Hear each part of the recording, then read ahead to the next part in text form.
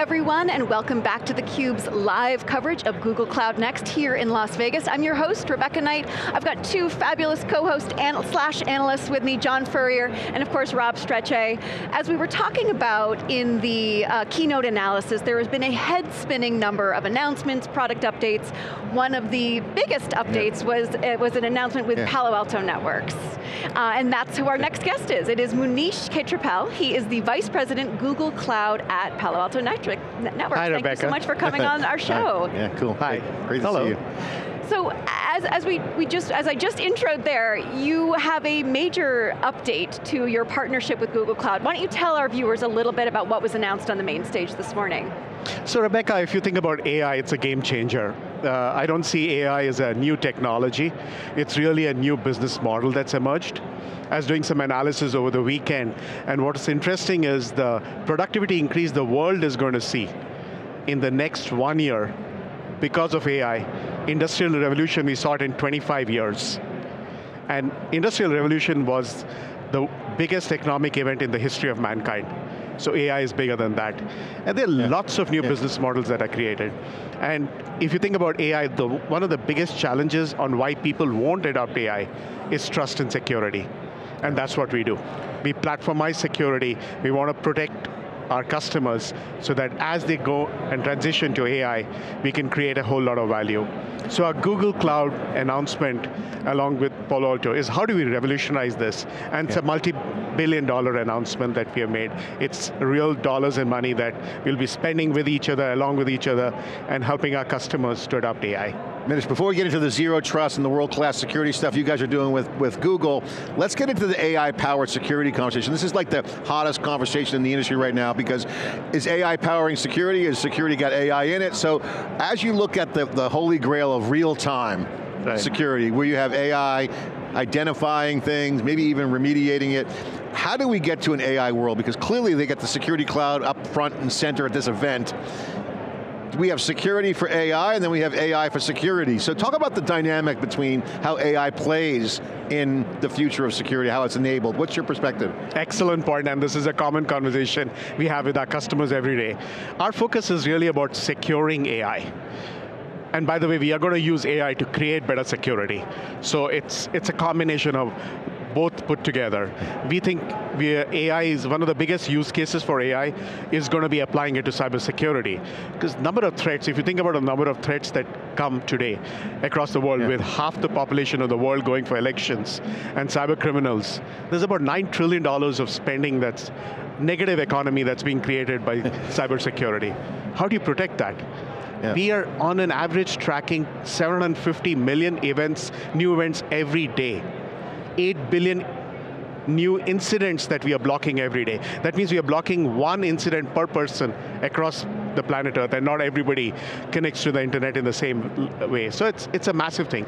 It's only AI that can help us to improve and create security problems. Can you talk about this the SecOps aspect too? Because I get that piece. Now you got the operational, we were talking about productivity earlier in our opening segment around how AI is helping the productivity, but the SecOps teams, there's a ton of opportunities there. Where do you see the value there?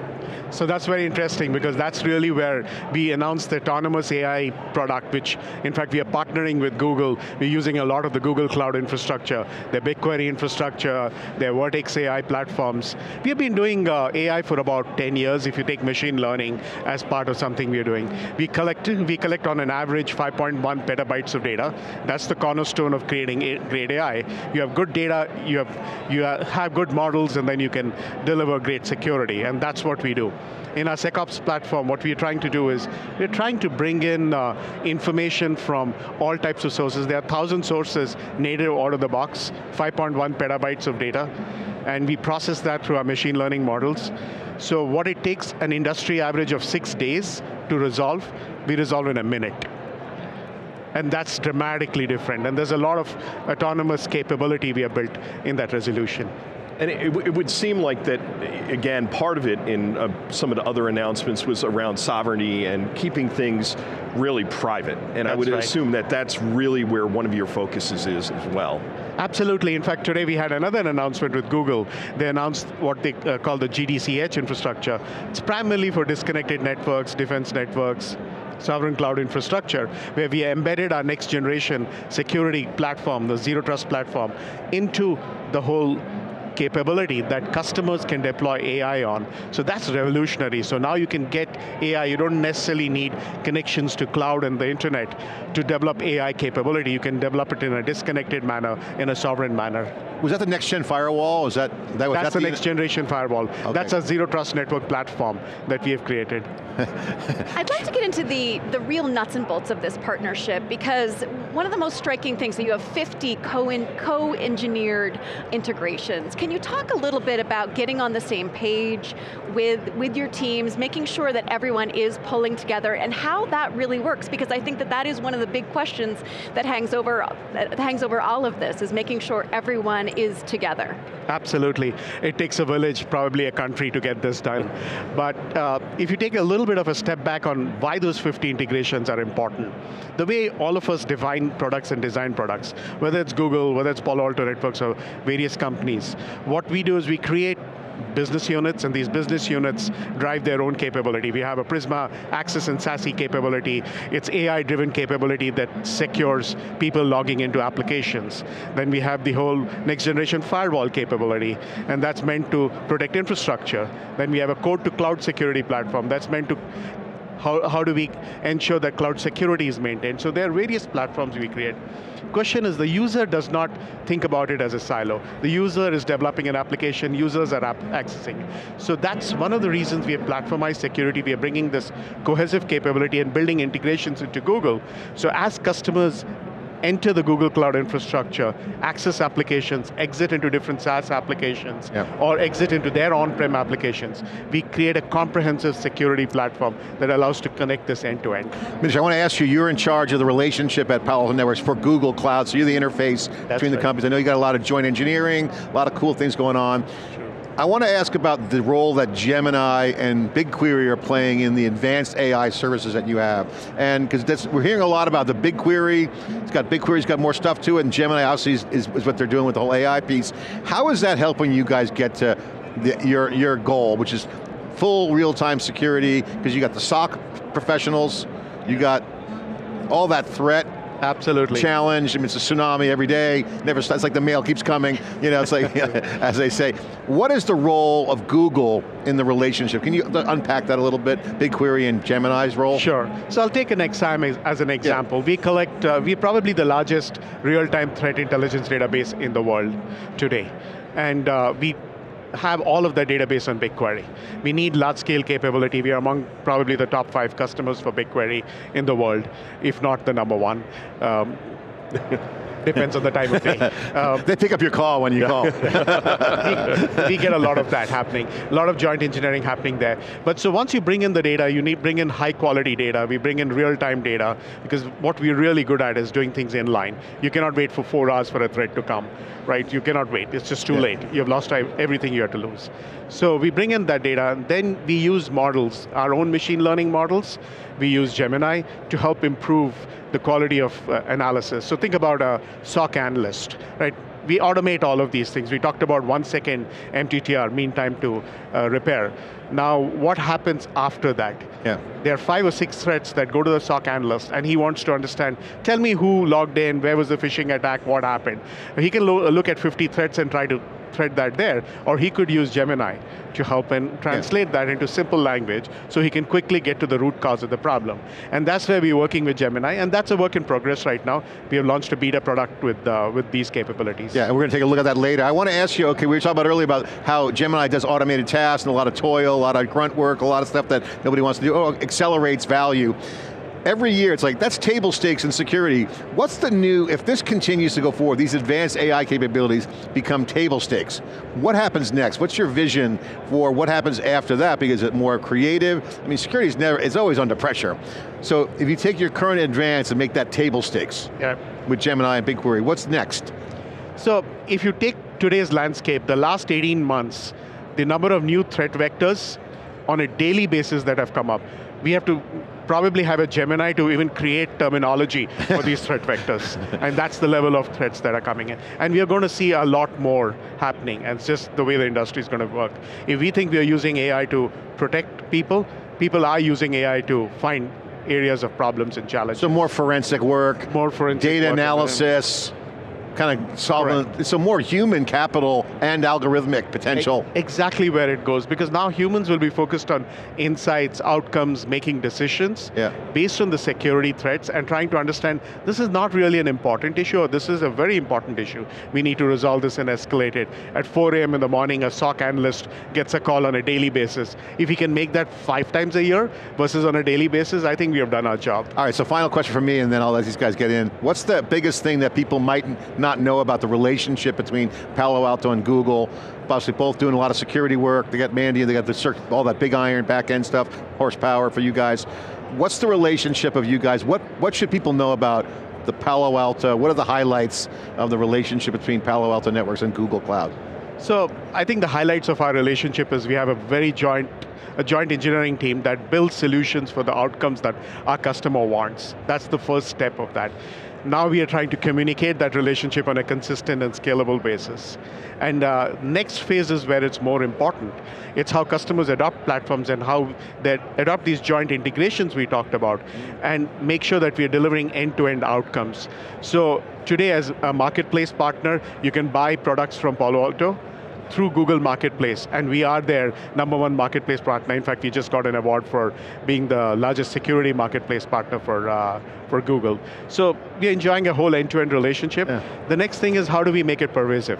How do we, Google today addresses between 10 and 15% of the market. How do we connect to 100% of the market? Because the market, everybody needs this. I was going to say, you actually won 3 awards with them, which is pretty impressive, because when you start to look at it, around that, all the co-engineering that is going on, and it's paying off. And have you seen good momentum within the marketplace? I mean, obviously if you're the leading seller in security, how has that been? Because everybody has a marketplace now. I mean, it's like, you have to be there. Have you done a lot of co-engineering in that to make it seamless for your customers as well? We do a lot of, we have over 25 products that are listed on the marketplace today.